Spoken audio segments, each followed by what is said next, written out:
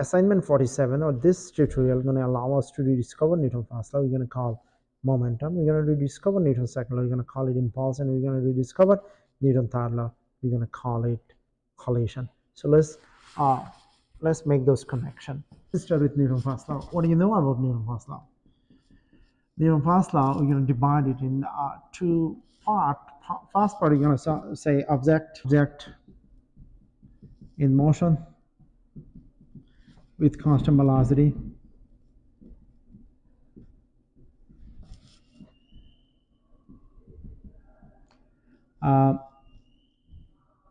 Likes to stay in motion with constant velocity in a straight line.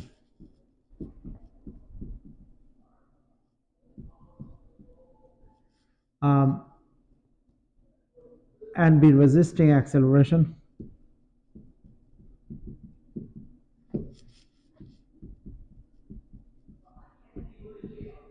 due to net force to maintain constant acceleration.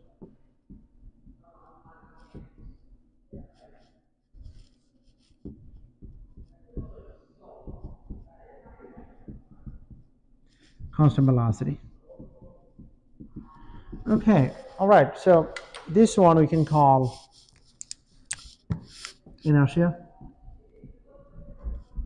This one we can call momentum. Inertia depend on mass. Momentum depend on mass and velocity. If mass go up, then inertia will go up.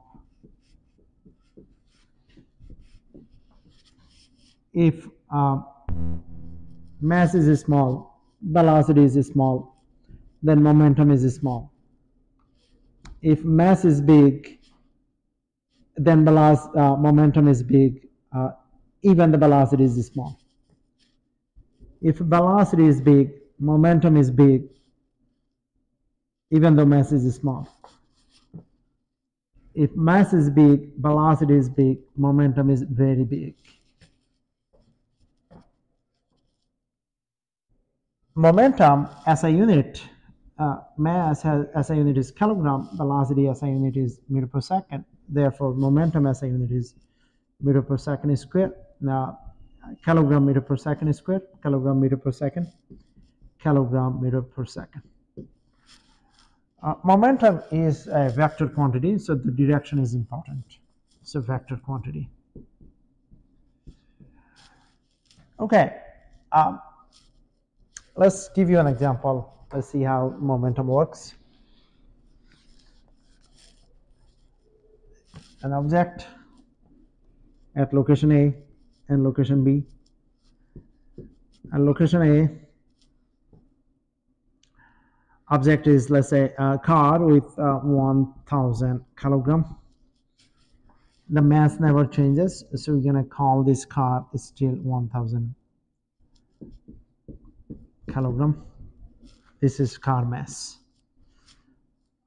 Velocity, we're going to call this one, I don't know, velocity one is 10 meter, 2 meter, let's say 20 meter per second.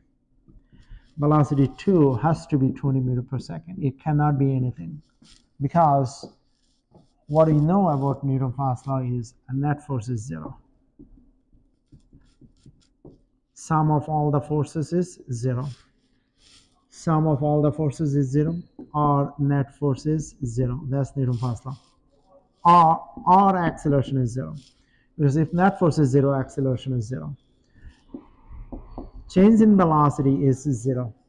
Okay, velocity final is 20, velocity initial is 20. So change in velocity is 0. Change in momentum is also 0. How? Okay, what is momentum initial? 1, 2, 3. 20,000 kilogram meter per second. What is momentum final? 20,000 kilogram meter per second. So change in momentum is also 0. So what is Newton's first law? Newton's first law is all the forces, sum of all the forces is 0. Our net force is 0. Why is that? Because change in momentum is 0. Okay. What does that mean? It's because change in velocity is 0. It's because acceleration is 0. Right? Okay. So that's Newton's first law. Now let's discover Newton's second law. So change in momentum, as you know, delta P is equal to P final minus P initial. This is 0. So we just proved that. So let's rediscover Newton's second law. You already know Newton's second law, but let's rediscover it.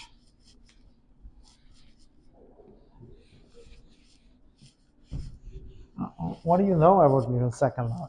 Newton's second law. Okay. So F equal to ma. All right. What also you know Newton's first law is momentum. What is momentum? Is equal to mv. That's what you discover. Newton's first law. So Newton's first law is everything you see in the table. Okay, you're gonna update table, the second box and third box in few seconds. F is equal to ma. That's how you can start the conversation. Although Newton himself did not write it this way. 1685, when he published his Principia, he wrote it differently. By the way, displacement versus time, velocity versus time. What do you call this red line? Velocity. What do you call this red line? Acceleration. What does acceleration means? Delta v over delta t. So you can replace then acceleration by delta v over delta t. Okay, I just replace it. Now you can do even better. M delta v over delta t. Replace this one by what?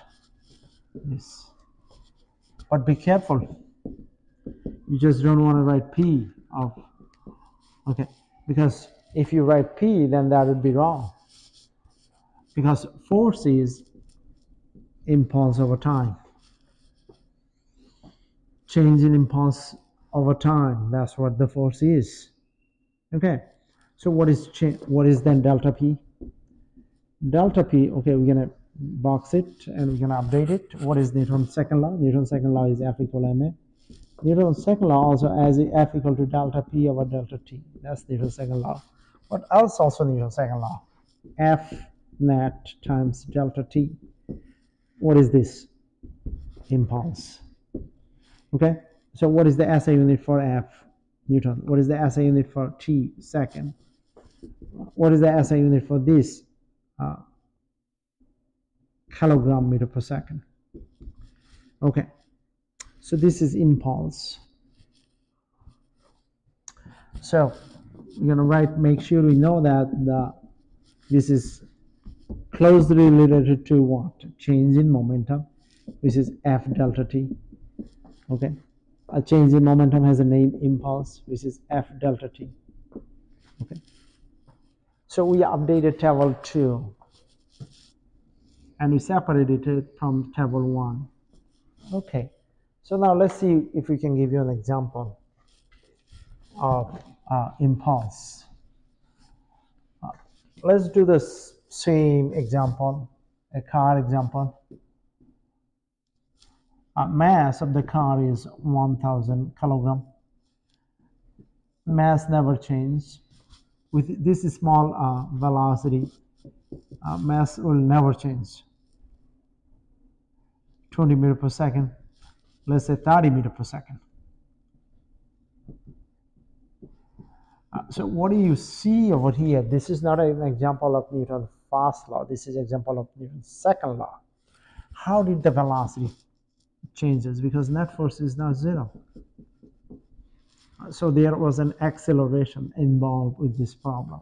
Okay, so acceleration causes this what? Acceleration causes this change in velocity. Net force causes the acceleration. So then what happened? There is a change in momentum, and which is not zero, which is something else. So as we said, the mass never changes, never. Rest mass never changes, even if you move with speed of light. Even if you move with the speed of light, rest mass never changes. What happened is if you move with 3.10 raised to 8 meter per second, the apparent mass changes. Apparent mass changes, not the rest mass. Okay, so we are talking about rest mass. Rest mass never changes. Okay, good. And with this velocity, apparent mass doesn't change, never changes. Okay, so what is momentum initial? Momentum initial is 20,000 kilogram meter per second. What is momentum final? 30,000 kilogram meter per second. So what is then change in momentum? Momentum final minus momentum initial. Momentum final 30,000 kilogram meter per second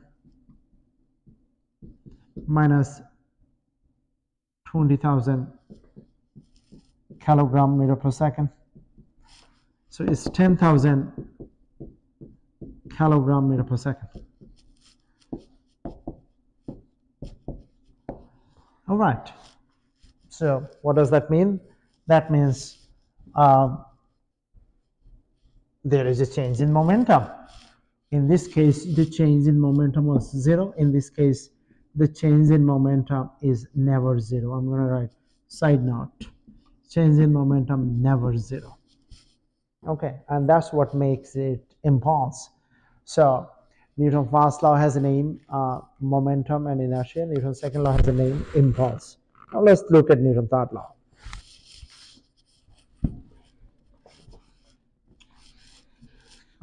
When we talk about Newton's third law, what we actually talk about Newton's third law. Okay, Newton's third law, force on A by B is equal to force on B by A, which is equal in magnitude but opposite in direction. Newton's third law has a name, not force pair, but a collision. Okay. How many body does it take to make this happen? Two body. One is A, one is B. That's it. Now, let's consider two body. Let's say there is a gun and there is a bullet. So we're going to have a mass. We're going to say mass of the gun is, let's say mass 1, which is 5 kilogram. This is just an example.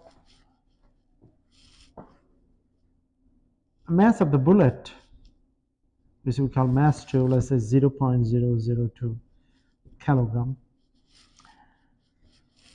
This is when both of the things are at rest. However, this is before. We're going to call this is before. After. This is bullet. And this is gun. Bullet is outside the gun. Okay. So mass never changes, as we said. Mass never changes. Even, oh, by the way, velocity of the gun is 0. Velocity of the bullet is at rest. Velocity of the bullet is also 0. Mass 1, mass 2. Mass 2, we use the different color velocity too. Okay. Let's say mass 1, velocity 1. We're going to find out.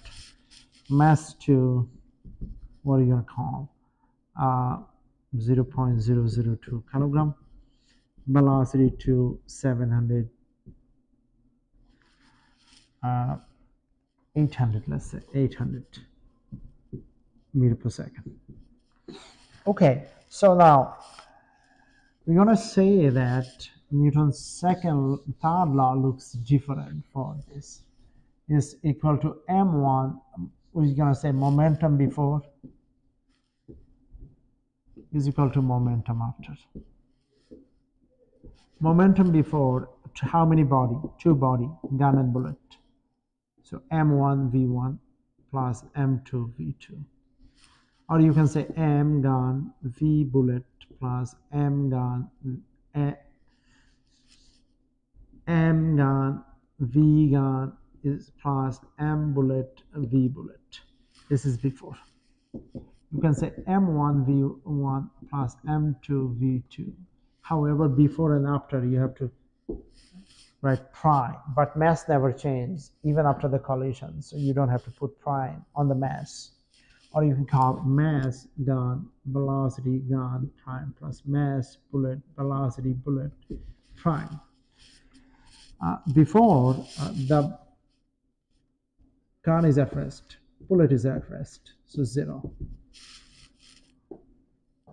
The gun, after mass of the gun is how much? 5. Velocity of the gun, that's what we are trying to find.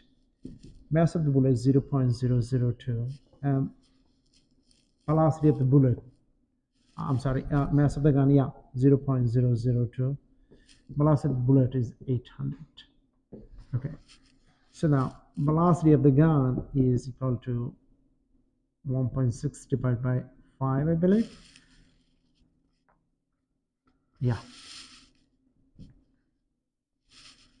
0.36, I believe, per second. All right, so what happened over here, this one moves at 800 meter per second. However, this gun is moves with how much?